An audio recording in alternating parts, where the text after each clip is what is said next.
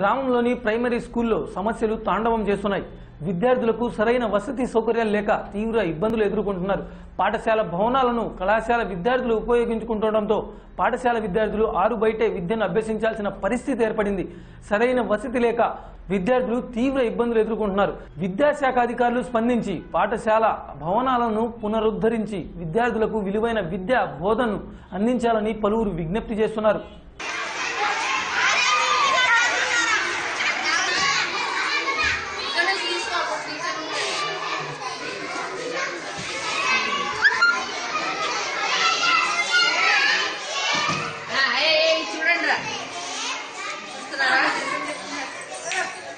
జిల్లాలో పాఠశాల ఈ పాఠశాలలో మరి సంవత్సరం మాకు ఇంగ్లీష్ మీడియంలో 100%, తెలుగు మీడియంలో 80%, ఓవరాల్గా 86% మంచి రిజల్ట్ రావడం జరిగింది. కానీ మా పాఠశాలలో విద్యార్థులకు బోధించడానికి సరైన తరగతి గదులు లేవు.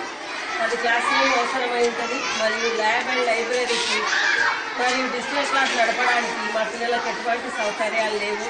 ఈ ఉన్న పాఠశాలలో క్లాసులు కూడా అన్ని తెలుస్తూ ఉండడం వల్ల పిల్లలు కూర్చొని విద్యను అభ్యసించడానికి కానీ ఆటలాడడానికి పీడీ సార్ కూడా ఉన్నారు మా పాఠశాలలో.